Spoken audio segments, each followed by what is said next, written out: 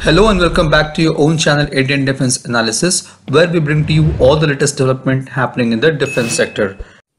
In the past, one of the India's enduring challenges in military and civil aviation has been inability of Indian industry and research agencies to design and produce an indigenous jet engine.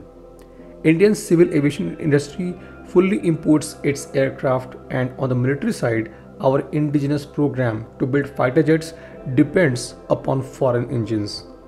The first indigenous fighter jet, Marut, that was developed by HAL was plagued by Aero Engine issues. Few decades later, the Kaveri engine story followed a similar tale of failure to harness this difficult but critical technology. However, in last 5 years, Indian public and private companies have embarked on a number of small or medium aero engine development programs which has placed the nation on the threshold of achieving success. The challenge now lies how to give this an impetus by harnessing these diverse capabilities in various thrust ranges and channelizing them towards the end goal of achieving self-reliance. It's also worthy to note that the nature of warfare is changing and there is a move towards smaller and more numerous weapon systems which have matching or better efficacy. This trend is visible in almost all types of weapon system, with the most visible being the near dramatic change in aerial warfare with advent of artificial intelligence enabled unmanned aerial vehicles or drones. The decision to introduce the game-changing CATS trilogy with Indian Armed Forces is indeed a game changer.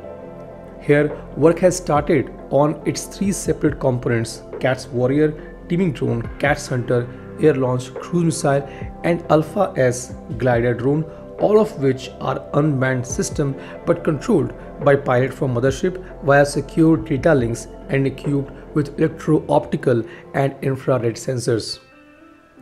Now recently, a private firm called Paninian Aerospace, a deep tech startup, has recently achieved a breakthrough in design of state-of-art aero engines for cruise missiles and large UAVs recognized by DPIIT startup program.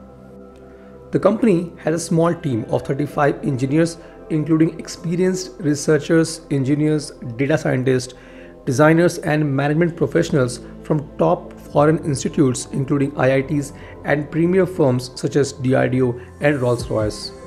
The firm is focused on developing family of engines ranging from thrust class of 3 kN to 12 kN using modular architecture drawing from common core to cater unique mission requirement of defense including cruise missiles, unmanned combat aerial vehicles, unmanned teaming systems like CATS Warrior, Loyal Wingman, etc.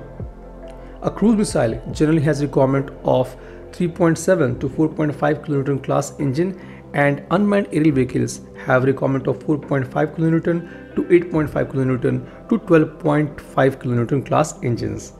The startup is developing engines in all these classes to cater the defense forces requirement. It is working on 5 engines which includes Yantur TJ4, TF4, TJF4, TF8 and TF12 using state-of-art 3D printing technology.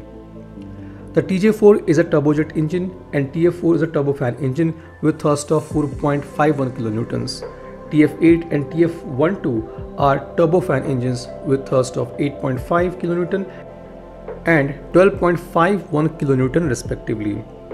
As per latest reports from Hindustan Times, the firm has successfully demonstrated the design and validation of a 4.5 kN turbojet engine, which is further being developed into a family of engines in the range of 3 to 12 kN thrust along with AI augmented digital twin companions. The firm has also developed an artificial intelligence driven digital twin for legacy engines, performance modeling and prognostics for supporting mission performance and life extension efforts for Indian Air Force aircrafts like Jaguar, Sukhoi and Mirage 2000. This can now serve as a tool to study the extension of engines and greatly assist Indian Air Force and Center of Military Airworthiness and Certification in their study of performance degradation. Such digital twin, which are required for cutting-edge prognostics, engine health and performance monitoring have been conceived entirely from scratch in India by Indian engineers. This will enable India to carry out life extension of engines locally and accurately without the need of foreign assistance. This was today's update. Please let us know what is your views about these in comment section. Feel free to post your comments and suggestions about any topic related to defense sector on which you want to hear from us. With this, I would like to say goodbye and Jai Hind friends. Please like and subscribe our video if you have not done already. We'll be soon back with more interesting and amazing development happening in defense sector.